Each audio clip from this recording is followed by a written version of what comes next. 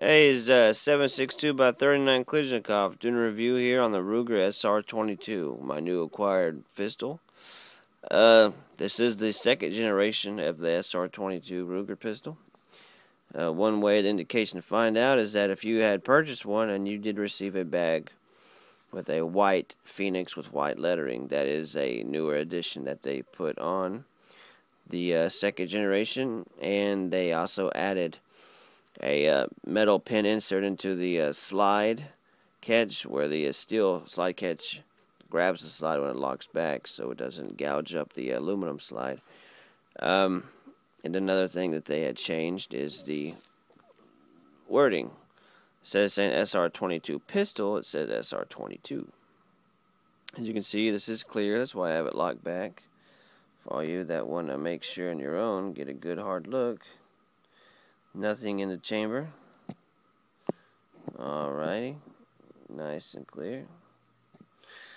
Okay, well, some things we'll go over about how this is different and differs from the other ones.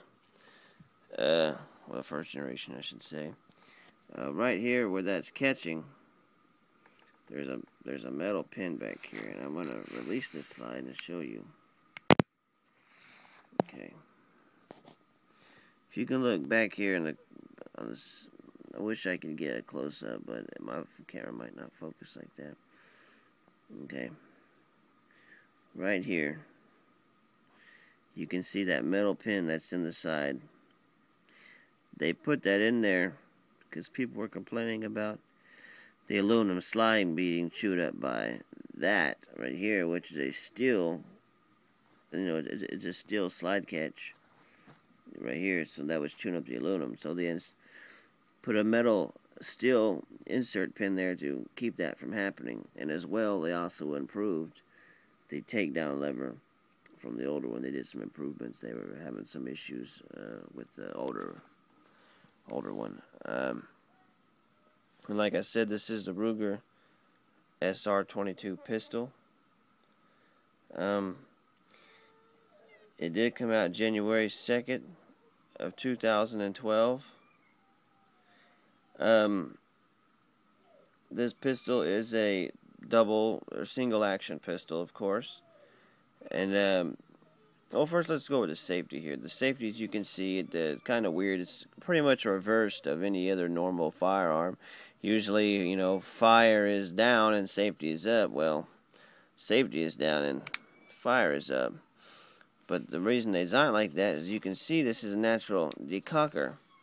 If you want to engage the safety again, you have the luxury of, not having to do it by yourself, and it will not set off the round you have in the chamber. And again, I would like to say that this is a double action and single action. This is a 10 actually it's 11-pound trigger in its double action form, and it's a 5-pound trigger in its single action. So actually quite a big difference in between the two.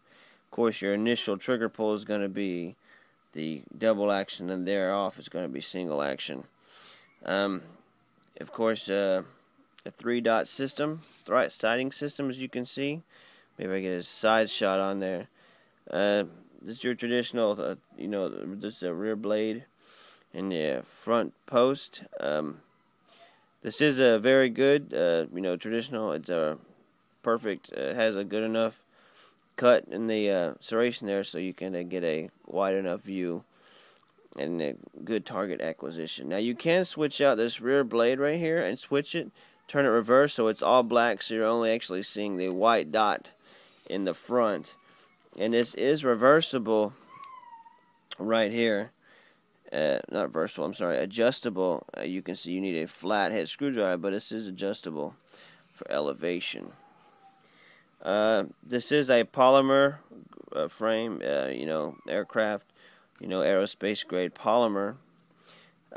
Same as Glock uses. They has interchangeable, pretty much rubberized grips. It has, of course, your serrations and your palm swell. This is the bigger of the two. The other one has a smaller swell in the back, so it's not so uh, you know, drastic on some people. They have smaller hands or bigger hands, and that's also why I chose to use these base plates. Now the ones that come with them are the flush flat plates, but these, when inserted, they have that extension here.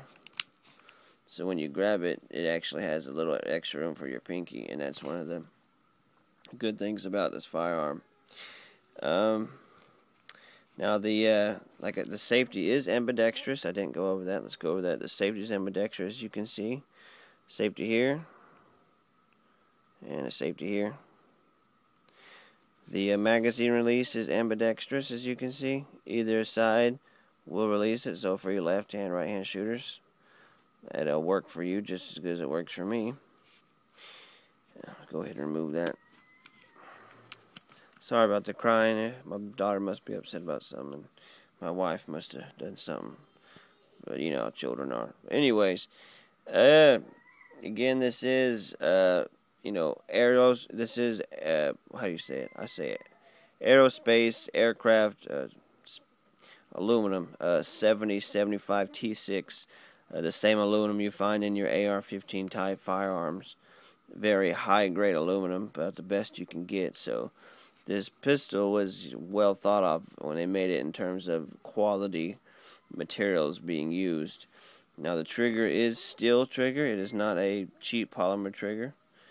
And again, the trigger pull varies depending on single or double stage. These two magazines that come with it are 10-round magazines.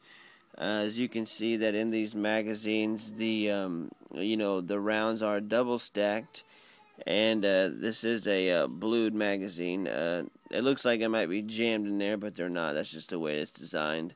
Of course, you have the comfortable thumb follower here, so when you do load it, that kind of, it fits your thumb, so it's easier to load, so you're not struggling with those little bitty 22 rounds. And again, it does come with two 10-round magazines. Another thing is, this is the length from the tip of the barrel here to the end of this hammer is 6.5 inches. And also, it is, the height is, I believe, a little more than, I don't know exactly, I think it's a little more than 4.5 inches, 460, 470, something like that. And that is with the flat floor plate. Now, when you put the elongated floor plate, which I have, it goes over 5 inches in height. This does weigh 17.5 ounces, which is a very good and reasonable weight for a pistol. This is a 1 in 16 right-hand twist stainless steel barrel. Now, the barrel, I believe, is 3.5 inches long, which is pretty good and adequate for, perfect where you're shooting. Again, 1 in 16 means that the bullet has one full revolution every 16 inches, so it does not make a quite complete revolution, but it is a quite accurate firearm. And the barrel is quite heavy and thick for what it is, so that's another plus about this. Now, it does have a Picatinny rail on the front. These are full-size Picatinny serrations. You don't have the smaller, Gibby ones that you find in the, other pistols. One thing I did like, it gives a good appeal, and, a nice full-size Picatinny, so you don't got to worry about problems mounting certain lights or lasers. This is black polymer. This is anodized, black anodized. Now you can use it in California because it's 10 rounds, of course. And I believe like I was saying, I believe the Ruger SR-22 MSRP for about $400 when it came out, but you can find it between $320, $340 now. Now that's been out for quite a while.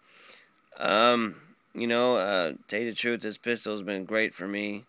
I've never had a single jam with it since I've had probably around 500 rounds to it already, and I have fed it anywhere between Ely Sport, Arms Core, AR Tactical, Winchester White Box, Golden Bullets, Super X's, Vipers, Yellow Jackets, Auto Match, Federal.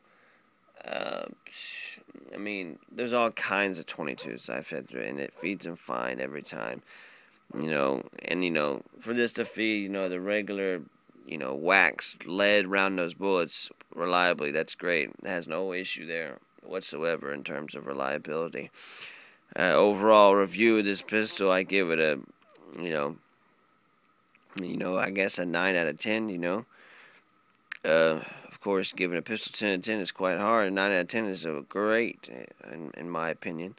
There's not a single thing that I have ever found wrong with this pistol so far. Maybe in the future, but as of now, everything that I have gotten out of this pistol has been on par with what I expected it to be.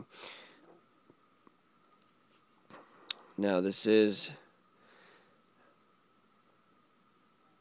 a 22, so, some people will, it's not a good carry. Well, this is a light gun, and 22 is good and effective. It's all about shot placement, guys. Central nervous system, hit them in the heart, brain, anywhere, disable them. It's going to work.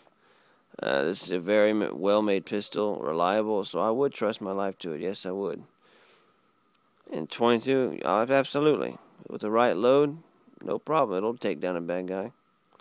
Damn right. Let me point this at you and put 10 rounds in your chest, and let me tell me how you feel afterwards. I don't think